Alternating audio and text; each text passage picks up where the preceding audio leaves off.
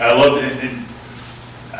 I've served on a committee for about, I don't know how many years now, where I work with our officials in our league. I do all the prelim film work. And one of the things I do know is I get some of their interpretation, which is kind of crazy sometimes, what they're thinking and what we think as coaches. But if it's a normal kickoff, until the body is completely past the line of scrimmage, they won't call you offside. So we basically work all the time. We rarely work full kickoff, but we'll work that get off. And our whole thought process is we want to end up when the ball is being kicked, basically with 1 foot each side of the line. And you won't get called. And now, if you're going to go for an onside kick, then you better have both feet behind the line. Okay? And they're very specific, and they'll not call it. We've never been called. We're pretty consistent. I went back and looked at all our film from this year.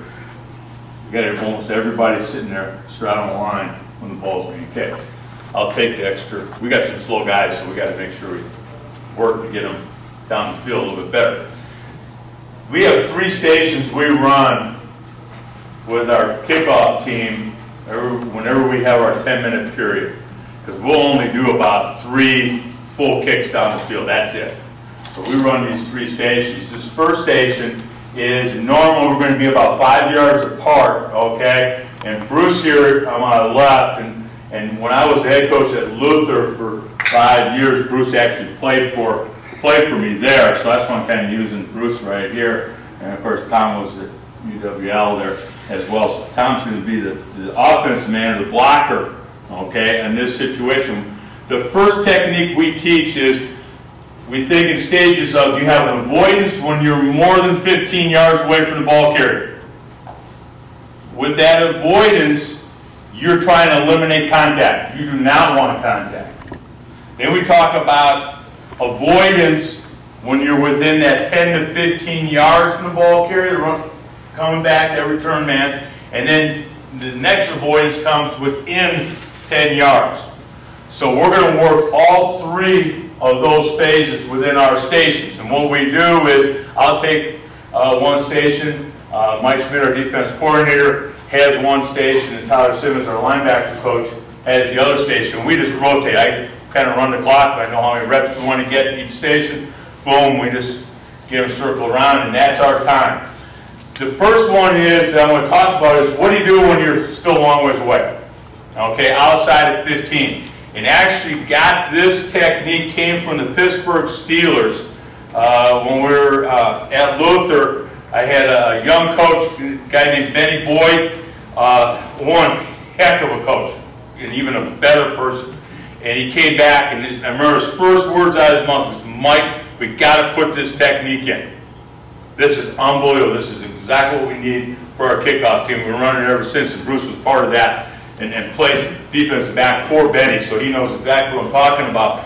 All right, and it's called underpad, and this comes straight from the Steelers and what they teach. So what we're going to do is, and we're going to imagine we're going to kick left. So Bruce is coming down, the kick is going left. As Bruce is coming down, here comes the offensive man. What he's going to do is you're going to stand right there because we're not going to move this guy at all. He's going to step with his near foot. We're going that way, going right. There you go. He's going to come in there. He's going to try to step by him, but at the same time, he's going to try to dip and get his back turned to this offensive man.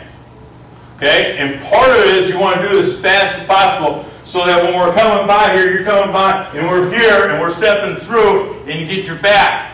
The goal is I'm looking to see if we can get 1 penalty a year, somebody blocking us in the back from a distance. Okay?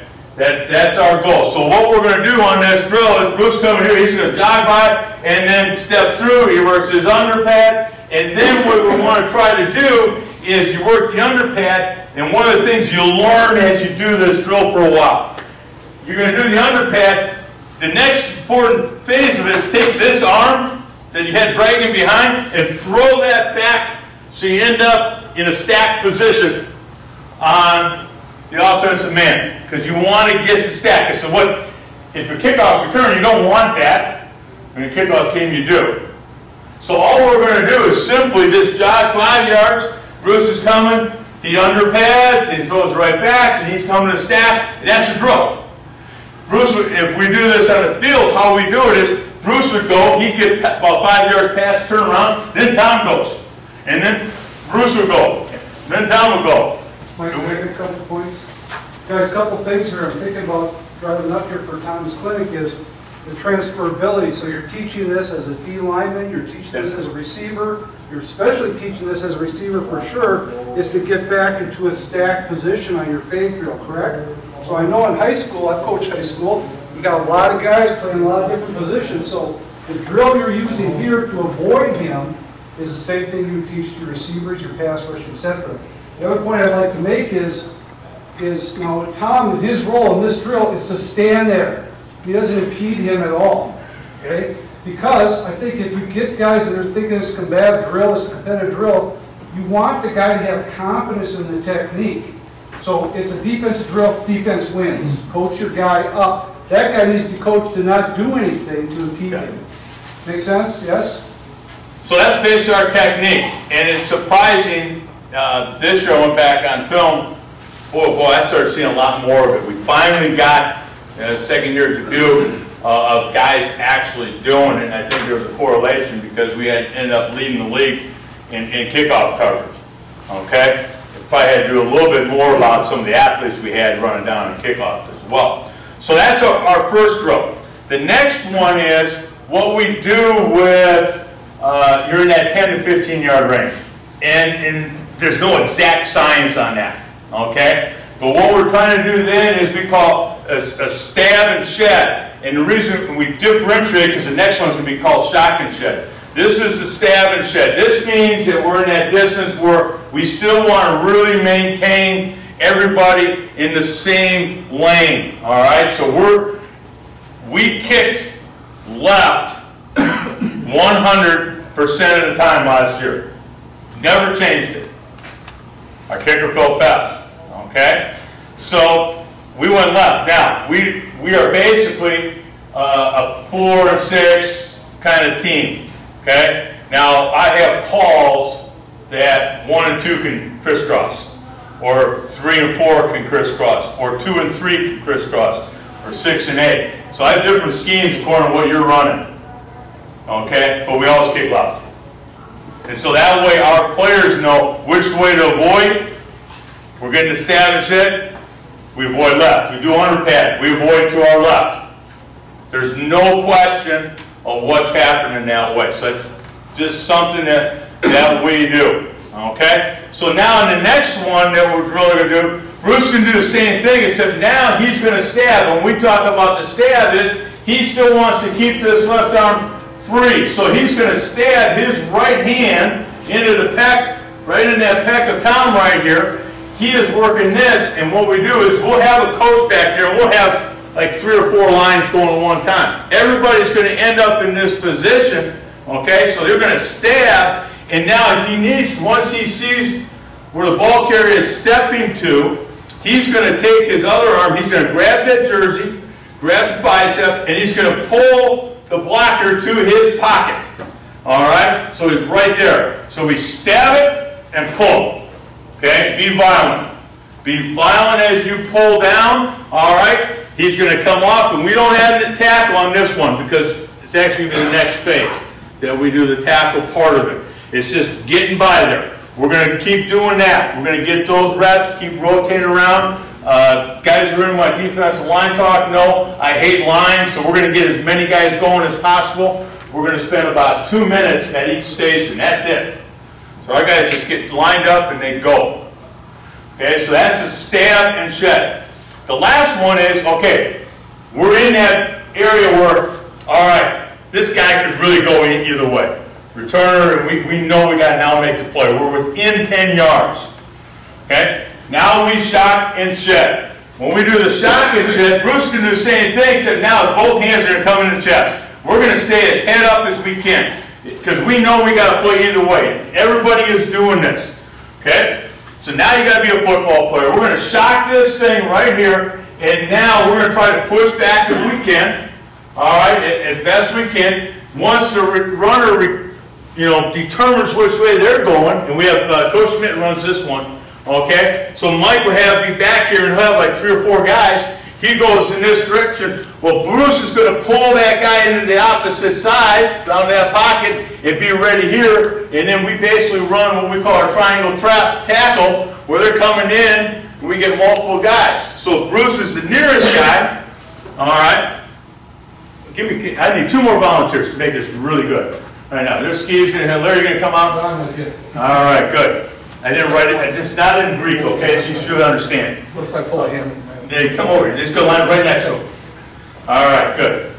Ski, you and Tom are going to be the offensive guys. So now they're both coming up, all right, and they're both going to shot, and now I come this way right here. Well, Bruce is going to pull him down in that direction. You're pulling down here, and you should form up so they're both end up tackling this number.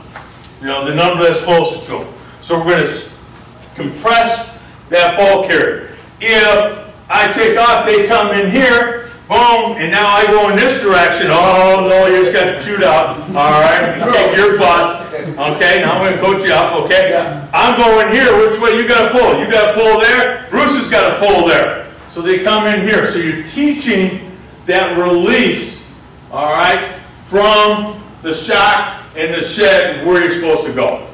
So that's good, guys. You're good. That's it. Good job. All right. Those are our 3 stations we run. Right there. So we come out, and what we'll do is we go kickoff.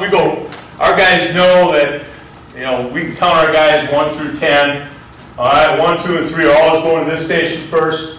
All right, 4, 5, and 6 always go to this station, and the rest of the guys go to the other station. Our safety, all right, was always the first guy on the right, okay, is still going to work on these drills. You're going to know he's a safety. It makes it easier for us. It's not going to just stand there. So we do those three drills. We go 2 minutes a station. Boom, boom, boom. 2, 4, 6.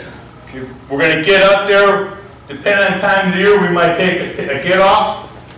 All right, for each one, and then we'll kick 1 deep or 2 deep for one of the groups, and that's it. And we just work that technique. It doesn't matter what scheme. My job as a special teams guy then is got to know which crisscrosses we want to use according to different designs. So I want to know who you're doubling, and I want to get my double guy to be crisscrossing somewhere else. So I'm always going to chart which guy's being double teamed. That's our kickoff progression.